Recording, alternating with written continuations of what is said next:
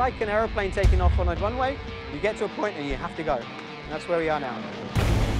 Deep in the Gulf of Mexico, a crew of more than 400 spread out over 4 vessels is in the final critical stages of connecting the amazing Appomattox oil platform to the oil field beneath the seabed.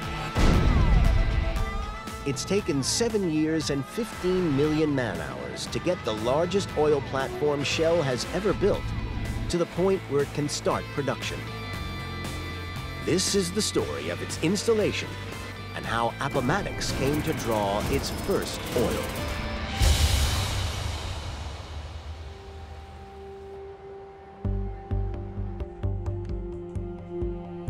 What's she doing? Hello? Asim, this is Gary. Gary, I can see you're struggling with something. What's happening? Engineer Asim Modi is in the middle of a monumental decision.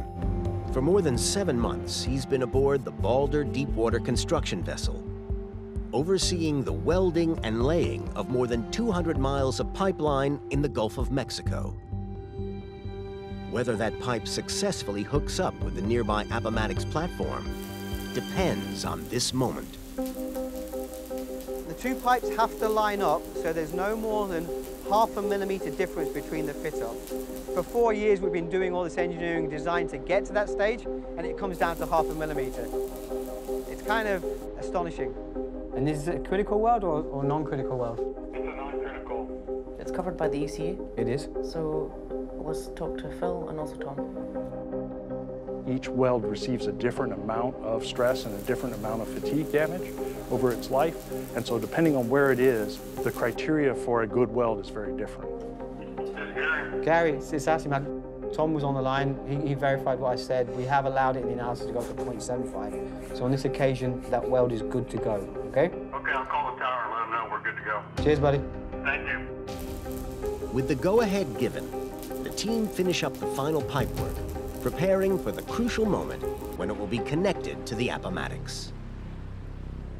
One of the dilemmas is with such a large tree system, 200,000 pounds, how are we actually going to install this safely? Design engineers are working with a subsea system that's almost double the size of any other Shell has previously used. The team needs to lower the asset, roughly the weight of a space shuttle, 7,400 feet to the seabed, and land it on a target less than ½ an inch wide. So there's not a lot of room for error. We've got some very sensitive components which we have to make sure mate correctly from the tree into the top of that well. To set the subsea tree in place, a giant crane and ROV are used. The team guides the tree 1.5 miles down in a complicated procedure that takes about 24 hours to complete. Once the tree nears the target, the ROV operators move from monitoring to full engagement, making sure the tree doesn't go astray and land in the mud on the seabed. With laser-like precision, they land it perfectly on the narrow target that's less than ½ an inch wide. The tree's funnel system then self-adjusts to ensure all parts lock together. It was a pretty amazing feat, but I have a great team, specialists of all kinds who are able to do amazing things. With the subsea systems in place, it's time for the Balder to hand the final pipeline over to the Appomattox. The process is called a riser transfer, and it requires 4 vessels to perform complex movements in perfect synchronicity on the water. The transfer is dramatic. It's a really heavy load being transferred from one vessel to the host. We pay our chain out so that the bilge can recover the chain. The bilge and Balder both connect the chain to the riser, and then basically they lower the riser into the water until we take the load. The Balder, which rivals the size of the Appomattox, comes within a few feet of the platform. So the control rooms on all sides stay in constant communication, making sure the vessels don't come in contact. The most critical point is you have to make sure that the facility is positioned in the right direction that the vessels need in order to place the riser into the basket. If you miss one step, if you have a lot of weight on it and one of the chocks doesn't close properly, well then you have a potential problem that everything can take off on you. Things can clash, so we constantly have people spotting to make sure we don't have any steel touching. The belly and the back are good. This is the point where most of the interfaces that we've been working as a team for the last few years all come together. A steel cable is cut, allowing the pipeline that will bring up the oil to be connected to the Appomattox. We're all stopped. All right, guys, good job. Risers in the basket. All right, fellas. All right. That's it. Good job, Paul. That's it. Good job, buddy. All right. Good go, Steve. When you can safely get it in the basket and there's no incidents and the day is done, it's a good feeling. With installation complete, it's now time to attempt to bring up oil from the subsea reservoir to the Appomattox for the first time. We're just southeast of the Mississippi, about 100 miles offshore. Depth of water is 7,400 feet, and we're drilling to good 4.5 miles down. Working at these depths is a complicated and time-consuming procedure. You're working over 1.5 miles beneath the sea. You can't reach out and touch things. And then you put a reservoir that's 25,000 feet below sea level. Everything has to be done by logs and visualizations and remote-operated vehicles. While the Appomattox platform was being constructed, prep work was started on the wells, getting them ready for the day when the first oil would flow. We kind of did things in phases. We just finished VX2, which is a third well, so we really have 3 wells in the ground now. But just as things are looking good to go, there's some bad news. A storm moves in, which could make striking first oil a lot more complicated. Weather can be very challenging in the offshore industry. That does have a propensity to work things that are normally safe, less safe. We get weather throughout the day.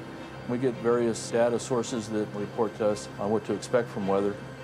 This information is fed into a computer, which uses global positioning from satellites rather than anchoring to maintain the vessel's position. We have 6 thrusters and 6 engines, and those automatically change their position and thrusting force to keep us in a really tight watch circle. It's actually more precise than anchoring.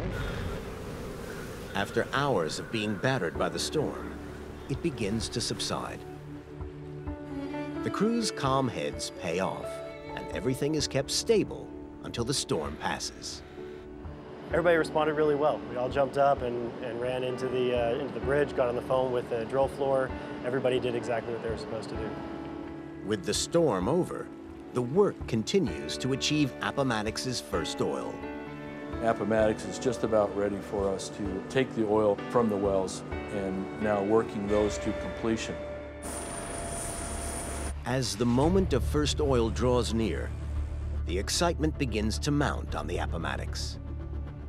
As you move towards the last bits and pieces, everybody starts realizing that you're close to the end game. So much work has been done over the past several years. A lot of steps have gone into play in preparation for first oil. We're getting so close to the end. Everybody's amped up and everybody's, ready. The Shell team are spread across Texas and Louisiana.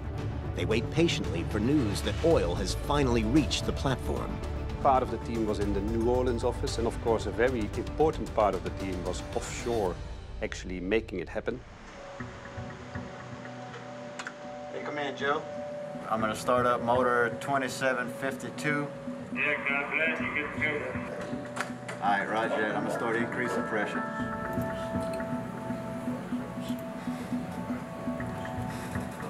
Temperature is rising. Looks like the well is flowing. Good job. 7 years since the Appomattox project first began, and taking more than 15 million man-hours, the oil is finally flowing. It's an emotional moment for everyone involved. Where'd it go? The well opened, they said the well's flowing, everything worked well topsides. We had really stable flow, which is exciting. The action was both relief on one hand and a feeling of immense responsibility on another. There was a lot of handshakes, high fives, some hugs, maybe some tears. Congratulations to the Appomattox team, first oil. United States, well done to everybody. Fantastic job. People were dancing in the corridors, jumping with joy because Appomattox had started up. You know, you don't get too many opportunities like this in your career to bring on a facility in this magnitude. I get goosebumps just talking about it because I'm so proud. It's an immense accomplishment for everyone who's helped design, construct, install, and operate the Appomattox. It's been an enormous team achievement. But this is not the end. There's a duty now to take care of this asset for the next 40 years. Personally, I'm very humbled to be part of this project. It's exciting, but it's also one of the most humbling things I've ever done. I'm proud to be a part of this team. You sit back and you reflect and you go, wow, what a journey.